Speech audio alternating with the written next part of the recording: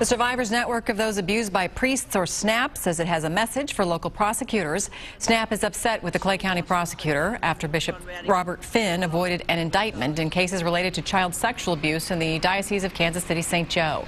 Finn will have to meet with the prosecutor each month and report inappropriate behavior in the church. SNAP says that's not enough. Bishop Finn has failed to turn over information through the years here, and that's how we ended up at this point. That is how Father Radigan was allowed to harm children.